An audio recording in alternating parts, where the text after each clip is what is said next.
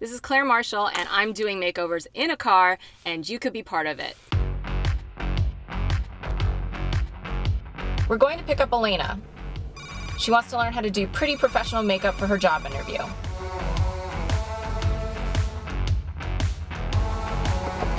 Get in.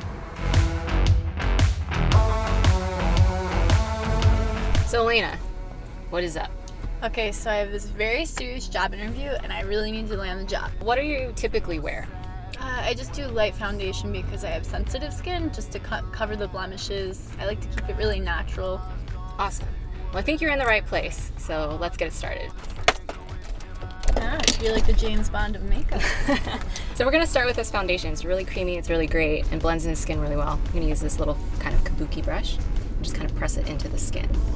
That sounds like an easy thing for me. Oh yeah, no, it's super simple because you can get a little bit of coverage out of it right away and then just blend it out. It instantly will help cover things without having to pile on products. So next I'm gonna take this creamy concealer stick and just on the areas that the foundation didn't already cover.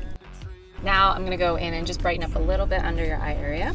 So I'm going to take a little bit of this corrector. So I'm just placing it with the brush to kind of just get the pigment on there, but then you can again use your finger if you wish. I'm going to take this bronzing powder. We're gonna take a fluffier brush and just use a light hand. Just work with the natural contours of your face. Okay, so now that we've brought some shape back into your face, evened out your skin tone, you look great. I'm going to teach you a little bit about what you can do to help define your eyes really simply. Misha, curb, now. Pulling over now. So to start with, I'm going to just add a little more definition to the brows. Your brow is naturally a little fuller right here. So what I did was just combed them through to kind of see where the shape would be. And then I'm gonna take this pencil and then see where your arch naturally is, kind of just fill in those gaps with like really fine strokes. And then again with a spoolie, and just brush through them.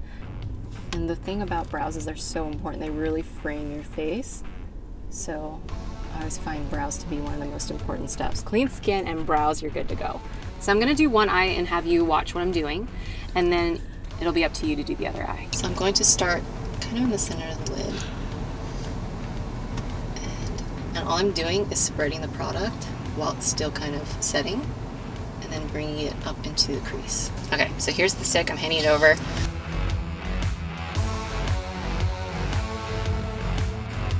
You look pretty good to me. So I'm just gonna apply some mascara. Sometimes that's really all you need. It just opens up the eyes really well. So last but not least, let's pop a little color on those lips. And I think you're good. Well, thank you. Be on your way. Oh wait, don't forget your lip color. You'll always have to touch up. Well, thank you.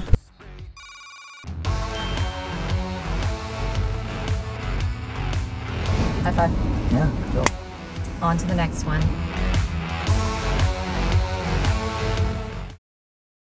The key to cooking is using food. Hannah Hart has a refrigerator that looks to be 40% booze and 60% condiments. Curl the lashes. Yeah, this looks great. It's only 2 colors, so Yeah. I can totally do this on my own. Yeah, it's all about the blending.